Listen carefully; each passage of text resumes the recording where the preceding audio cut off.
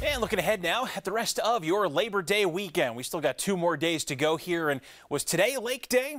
Well, are tomorrow and Sunday lake days too? Well, weather-wise, I would certainly argue that they definitely can be. And if that's in your plan here, looking ahead to Sunday, we're going to see high temperatures a little bit warmer tomorrow, but still with low levels of humidity. So we're not talking about, discomfort, too much discomfort, I should say, in the warming temps just yet. 88 on our Sunday. Then the heat starts to settle back in as we hit Labor Day, but still plenty of sunshine. And despite that 92, still pretty low levels of humidity. Water temps also looking good if you want to get in for a quick dip there too. So tough to do much better than this on Labor Day weekend, especially when you consider last Labor Day weekend. If you remember that, we had quite a bit of rain, led to some flooding in parts of the area.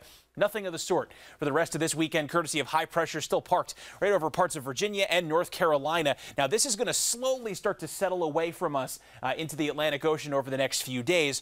So where for the last couple of days, including today, we've benefited from the clockwise flow, bringing in more of an easterly wind and kind of those cooler, milder, drier, I should say, conditions.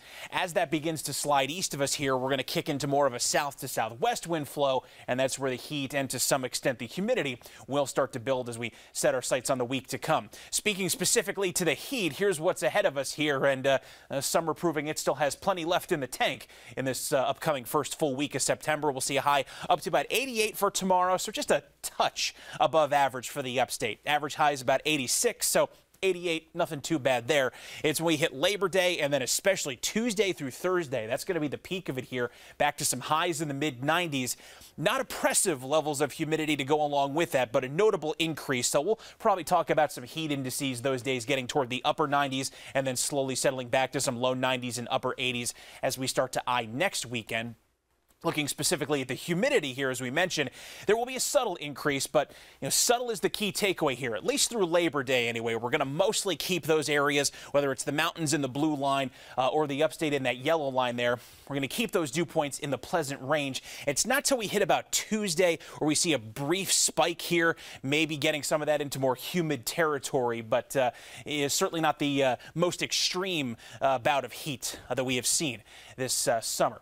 As for your future track here, looking at the overnight period, that's continuing to look great. Keep the windows open for now while you still can, because it will be another cool, refreshing night here. Mostly clear skies, just some patchy fog settling into those mountain valleys first thing tomorrow morning. But if you head out the door first thing, odds are you're going to run into sunshine and you'll be seeing it all day long. So if it's out on the lake again for tomorrow, getting out for just some fresh air activities, fired up the grill tomorrow afternoon into dinner time around 6 o'clock tomorrow evening. I mean, tough to do much better than this weather-wise. We're definitely sitting pretty here. Going into tomorrow night, skies will clear out again. We'll see one more round of comfortably cool conditions, and that'll take us into Labor Day, which continues to feature those mostly sunny skies. But again, we'll start to see a little bit of an increase in the heat. For tonight, though, 56 in the mountains, mostly clear, some patchy fog by daybreak, and a beautiful night upstate. 62 your overnight low temp, cool and comfortable, low humidity. Love it, love it, love it. And looking good here as we look at the rest of your 7-day forecast. 88 for tomorrow upstate, more sunshine, a sunny 92 on Labor Day, those mid-90s that we talked about Tuesday through Thursday. And it's by the end of the week when some isolated storms will return to the forecast.